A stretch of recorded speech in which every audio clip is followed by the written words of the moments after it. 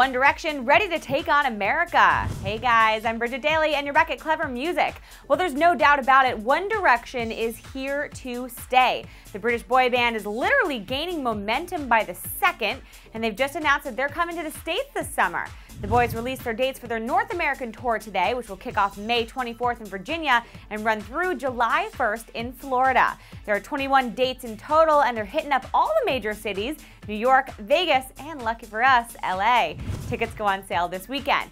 Now, if you're not familiar with One Direction yet, check them out. They're also going to be performing this Saturday, March 24th on Saturday Night Live, and then the following week at the Kids' Choice Awards too. So are you guys big fans? Go ahead and let us know by commenting below.